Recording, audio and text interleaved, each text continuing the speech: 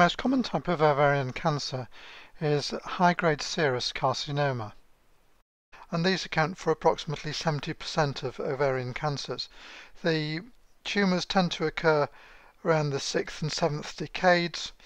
They can arise from the peritoneum and the fallopian tube as well as the ovary, and high-grade serous carcinomas are identical no matter where they arise. However, most arise from the tubal-type epithelium in the fimbrial part of the fallopian tube, where the precursor lesion is the serous tubal intraepithelial carcinoma.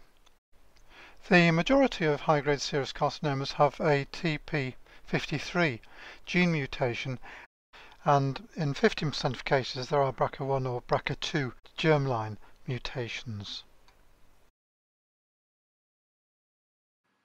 Unfortunately, high-grade serous carcinomas of ovary tend to present late, with 80% of patients presenting at stage 3 or stage 4. The CA125 is raised in over 90% of patients.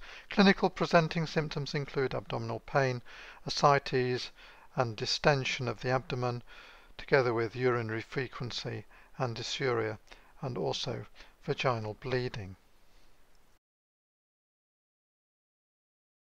Risk factors include white ethnicity, a family history of breast or ovarian cancer, and infertility.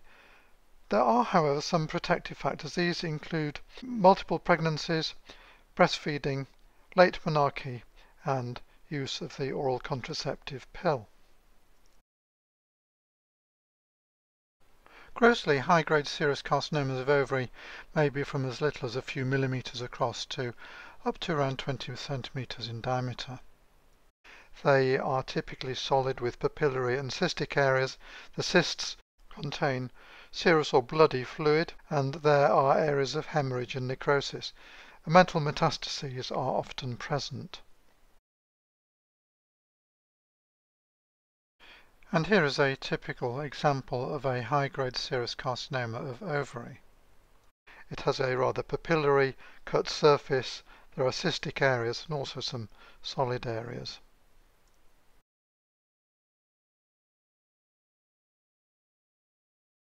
Histologically, most of these tumours have a papillary architecture. There may be slit-like glandular spaces. There are Cribriform areas. The nuclei are pleomorphic and bizarre. There are frequent mitotic figures. Tumour giant cells may be seen, and another feature which is quite useful is the presence of Psammoma bodies. The usual immunoprofile for high-grade serous carcinomas is positivity for p53, WT1, CK7, CAM5.2 and BREP4. Here is the typical histological appearance of a high-grade serous carcinoma. And as we move to higher magnifications, you can clearly see the papillary architecture of the tumour.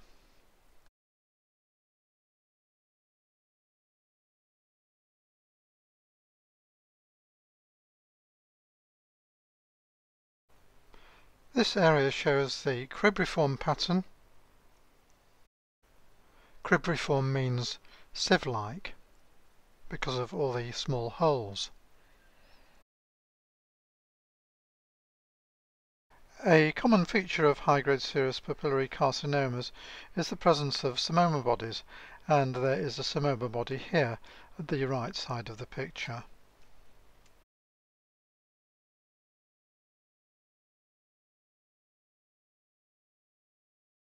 And here is a piece of the accompanying omentum showing a deposit of high-grade serous carcinoma.